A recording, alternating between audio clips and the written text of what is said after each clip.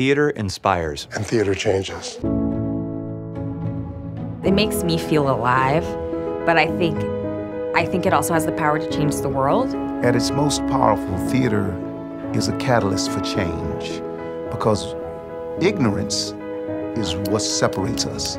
It's important to take the time to deeply understand someone and try to see things from their point of view before making assumptions about them. And I think theater is a way to sit down and sort of have to face that head on. As theater artists, we have the power to provoke thought, and thought is what leads to action. Theater inspires conversation. Theater inspires debate. Theater inspires me to go out and do good in the world.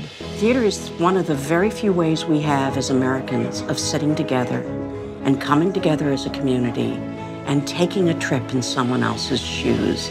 It's like the power of prayer. There's something about the communal experience of a profound emotion, whether it's profound happiness or profound grief. Theater inspires. It inspires, positivity. It inspires people connecting. Theater can change your life. It changed my life.